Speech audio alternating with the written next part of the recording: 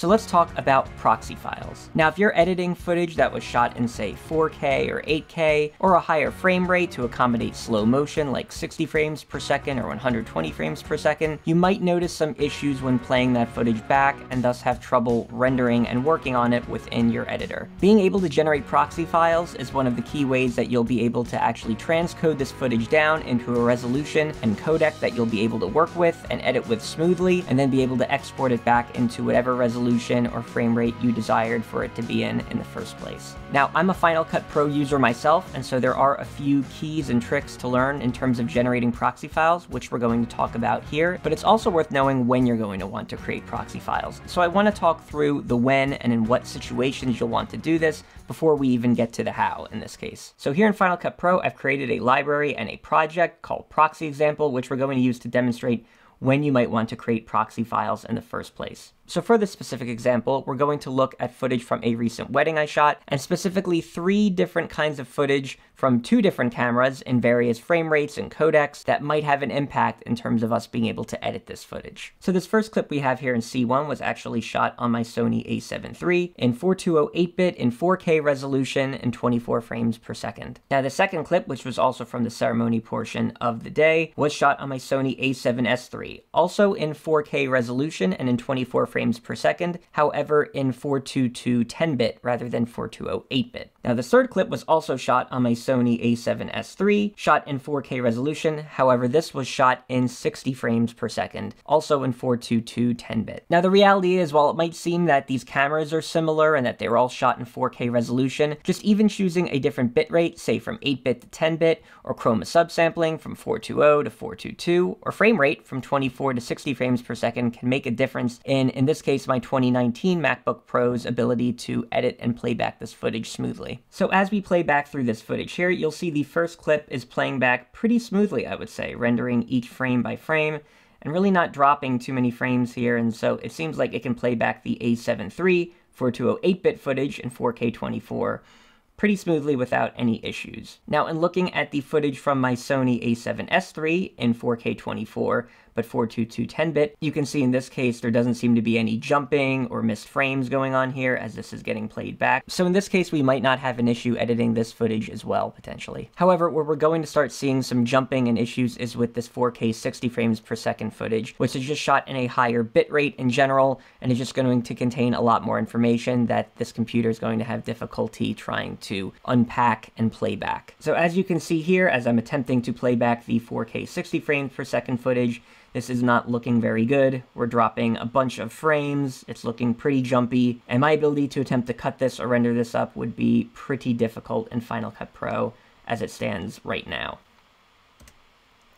And yes, as one example, as you're seeing on screen right now, you might encounter a similar error in Final Cut Pro when you're attempting to play back footage that Final Cut Pro is having trouble itself rendering and playing back. So whether it's this explicit warning coming up and prompting you, or just you noticing a bunch of different dropped frames and the inability to be able to play back the footage smoothly, you should be able to know within Final Cut Pro and watching your footage back when you might want to and need to create proxy files. So since we now know when to create proxy files, the question might be, well, how do we accomplish this? So there's a couple of ways you can technically approach this within Final Cut Pro. Let's say we want to actually create proxies for the clips that we've already imported into our library and event. So specifically here, because our 4K 24 420 8-bit footage and our 4K 24 422 10-bit footage seem to be playing back fine, I'm mostly only concerned with playing back our 4K 60 frames per second footage right now and making sure that we generate proxies for that. So let's just address this one clip as of right now. So to do that, I'm actually going to click on the source clip itself, and you'll notice the option to transcode media.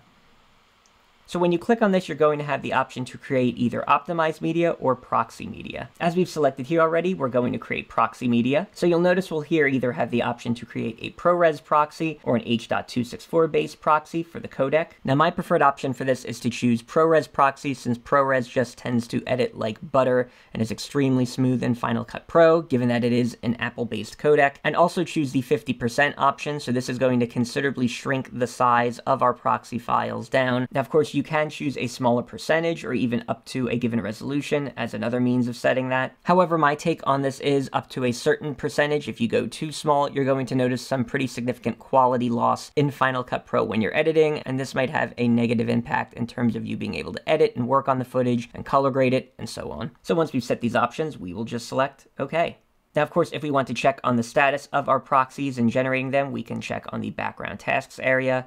Click that, and you'll notice the transcoding and analysis section. This will show us a list of all of the single clips that we are making proxies for and report on the percentage of that as it's happening. One thing to keep in mind is that if you do start to try to edit and do things in the timeline while proxies are being generated, the actual proxy import and generation process will be paused. So you might actually want to allow some time for proxies to be generated for your project, especially if you're importing multiple clips. This is something you might want to let run while you go take the dog out or do the laundry or something to that extent. All right, and so as you can see, the proxy creation process for this particular clip is about to be complete. And so we should be able to check on things now in Final Cut Pro and see if we notice any difference now that we've created a proxy file for this particular large and difficult to play back clip. Now, there are a couple of additional things here I do want to point out though. So if you're curious as to which clip has proxies created for it and which clips do not, what you'll be able to do is say, if I click on this 4K 24 10-bit 422 clip that we didn't create a proxy for, just within the info tab of Final Cut Pro, if I scroll down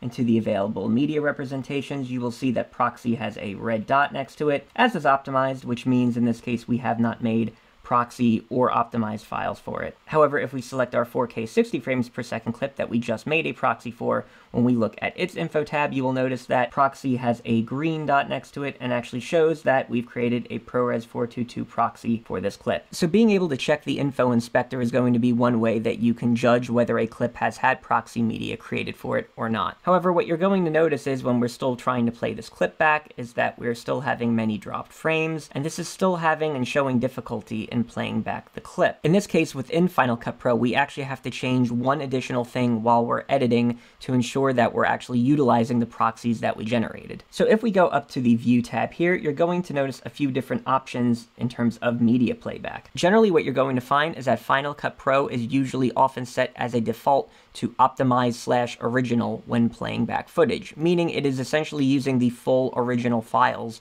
when it is playing back and rendering and when you're editing that footage. However, there are two additional options you can choose from when working with proxies, and perhaps one in particular that you may want to select over the other depending on your proxy workflow. What I'm going to first do is show what it looks like when I switch this over to proxy only. And what you're going to see is that suddenly these other clips we haven't made proxies for show that, well, we are missing proxies for these clips. If you choose proxy only, you will essentially have to ensure that essentially every clip you've imported into your library and your project is utilizing and has proxies generated for it. So this is only a viable option if you've decided to make proxies for every single clip within your project, and this may or may not be something you actually need to do.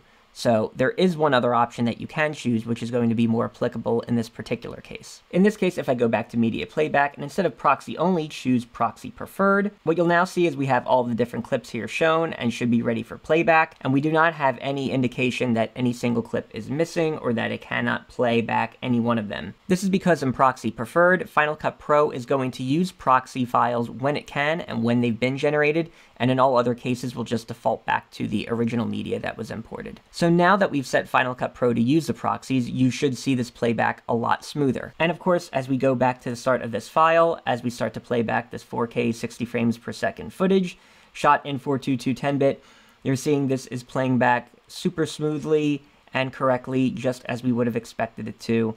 And this is primarily and really solely because of the proxy that we generated for it. Now, we did show how to take an existing file you've imported and create proxies for it, but what about if you're importing a net new clip or series of clips that you want to generate proxies for itself? In this case, we can just go up to the import window here, and we will select a new clip that we'll want to create proxies for. Now, once we've selected that clip, much like we had in the option to transcode media with the file we already imported, you'll see a transcode section here in the media import window, and this will allow us as well to create proxy media. Again, I'm going to choose the same files that I did before, utilizing a ProRes proxy and 50%, and we will let this generate as well. Alright, and as the proxy file generation wraps up on this particular clip, let's test some things much like we did with the previous one. So since we've set this to proxy preferred, you'll notice this clip is now playing back very smoothly, as we'd expect. However, if I were to instead change this again back to optimized media, you're going to notice the same drop frames issue we had initially with the other clip of the groom getting ready. And so again, this is why we're going to want to edit in proxy only if we've generated proxy files for essentially every single clip within our project and within the library, or we'll want to choose proxy preferred if we have sort of a heterogeneous mix of just original files and some proxy generated media. Now, one last thing I want to call out is if you've set your project to either proxy preferred or proxy only and you attempt to export your project in this state, you'll notice that Final Cut Pro is going to give you a warning that you're still using proxy media, and attempting to create an export using this would actually result in a degraded and reduced quality version. Therefore, you're going to want to make sure that you basically just set this back to optimized and original and let Final Cut kind of re-render this before you do your final export. Since as a quick example of that, if I switch this back to optimized and original, you will notice that I can now attempt to essentially export this, and Final Cut Pro will not give me a warning of any kind. So in summary, that is a rundown on when you'll want to make proxies and how to do that in a couple of different ways in Final Cut Pro. Now hopefully this little tutorial has been of some help to you. Feel free to leave a like and subscribe if it was. I'm definitely planning on doing more Final Cut Pro tutorials in the future, and already have a couple on this channel that I will link to in the description below. That is all I have to say, so thanks for watching.